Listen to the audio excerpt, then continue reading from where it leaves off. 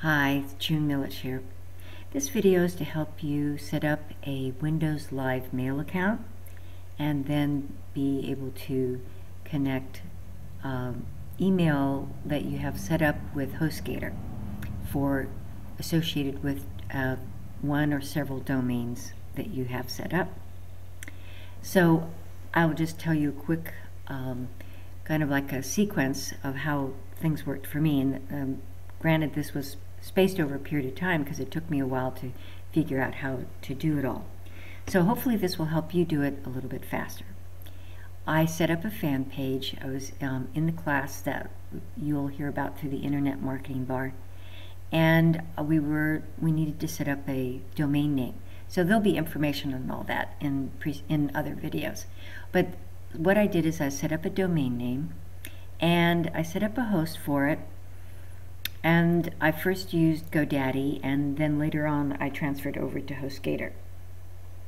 So at HostGator, I found out that with the email that I had, the kind of program they had was that I could have that mail actually, once it was received by HostGator for my domain, that then they would send it to me at an account, and the account they would send it to would be one of the options was a Windows Live account, Live Mail. So I didn't even know if I had one. I did know I had a Windows Vista, and that's what I was using. So I came over here. I wanted to show you how I found out. I just typed in Windows Live, and there it is. It was already early on, but so it's right there. So I click on it, and this is something you could actually do early on. You don't have to. You do have to have your domain name, and you do have to basically, you're just setting up an Outlook.com site, and it's probably one of the earliest steps you can take so that later on you can have everything just sent right to it. So this is how mine looks right now, but I'm going to pause the video and show you what the sign-up page looks like. So if you haven't created an account, for some reason it didn't, maybe because I was signed in, it took me to my page where I've already signed in, but it will take you to a page like this, which says Outlook, and you kind of come down here to sign up now and click on that. Whoops, couldn't find it. Yes. Well, it keeps taking me back to this. So I'm going to put it on pause and see if I can show you what the sign up page looks like. Here it is. This is the page you're going to see when you click on sign up now. So you just type in your name, first and last, and it's going to ask you for a username. Now, this is not something that anybody is going to see. So unless you want to send email from this site. But remember, this is going to be a place for you to receive it, and you can check it really easily all in one place. Every email account that you have associated with a domain name on HostGator can be sent to an account like this. This just is the one that happens to work on the kind of computer I'm using. So a great thing about this is that it will show you if a name is already used. So I'm going to put it on pause, and I'll just type in something like, okay. And how I know if it's taken or not is as soon as I go to create the password, it's going to tell me it's already a Microsoft account.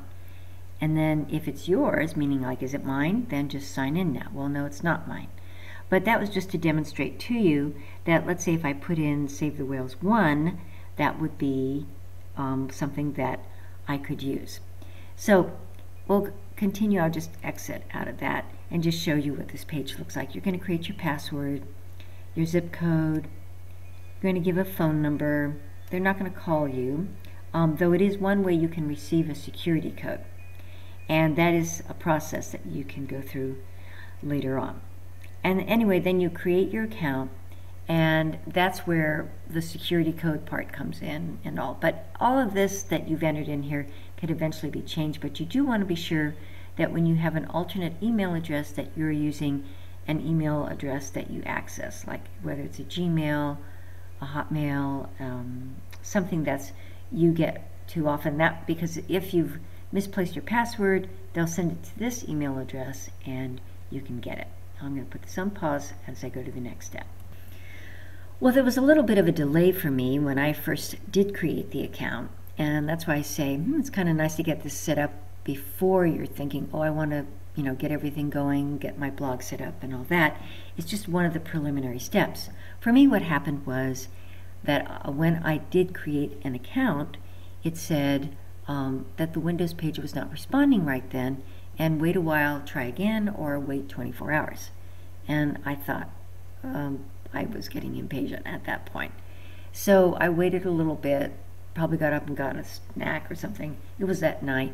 And came back and decided I would just sign in again, like set up an account. So I went through that process again, and as soon as I typed in the account that I had set up for myself, it said to me, this account is already taken. So that told me that the system had actually accepted my account information.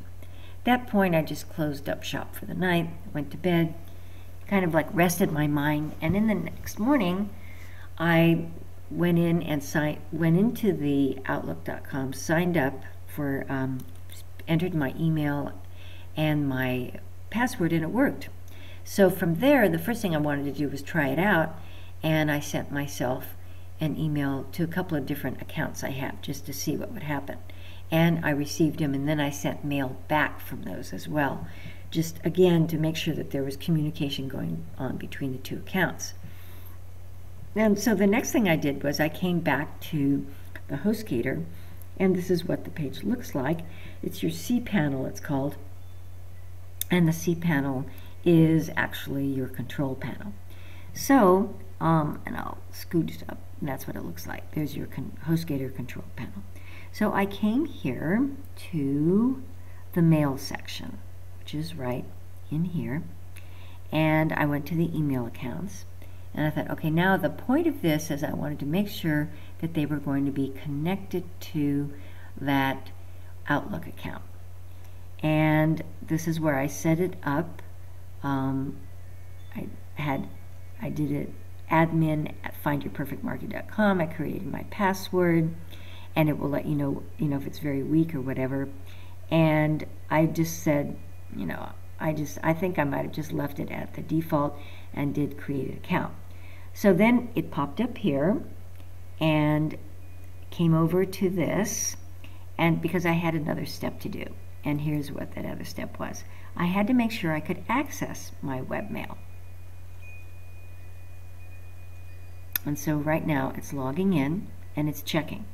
So there's, first of all, this tells you, here's, by the way, admin at findyourperfectmarket.com. Then these are 3 different ways that you can read the mail. And, but before you can even make sure you're getting the mail, you have to click on this, Configure Mail Client. And this is why I created the Windows Live Mail account, because I had to use one of these applications. And this applies for if you have a Mac, but none of these applied to me. This I found did because I had a Windows Vista, and I honestly don't remember where I found that out. But I came over and clicked on this instead of the POP. The IMAP will store everything, the POP doesn't, and it takes you through a couple of screens, but you just click through, and frankly I was left wondering, did it work? So I went back again to the cPanel. I signed in again, logged in again. This is all just to check it, and when I logged in that time, this is what I did see, that I did have this email address. And then I thought, well, have I gotten an email? So I have tried. You can try out each one of these. You're never, I think, committed to any of them. But it's pretty cool because you'll see, oh my gosh, mail did arrive. And that will be, here was one I sent testing.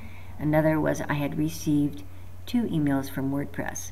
And I wanted to be sure I was getting the mail from WordPress because I set up the email address, but I hadn't gone through the steps that I just showed you.